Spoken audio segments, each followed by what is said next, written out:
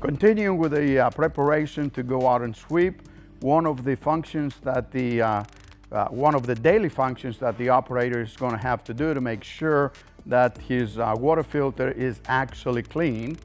And the water filter is located right underneath. All you have to do is take that out, take the element out, and make sure that the element is actually clean. And then, of course, go ahead and put it back in after you wash it, rinse it. And if it's clean, of course, you don't have to do any of that. Definitely, after that is actually done, the water tank needs to be filled out so you do have water to suppress any of the dust after you go out and sweep.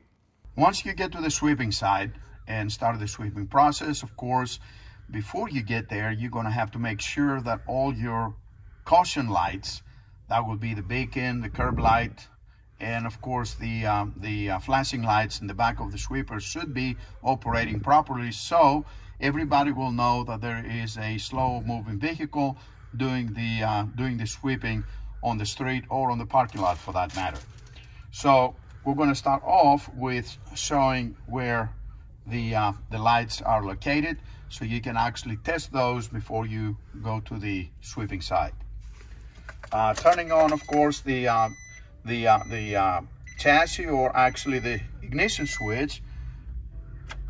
These are your flashers that they're also in the rear and also in the front of the chassis.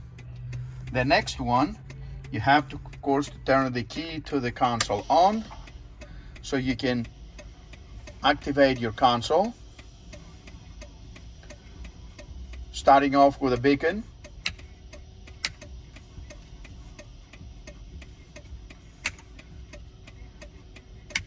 And your curb light.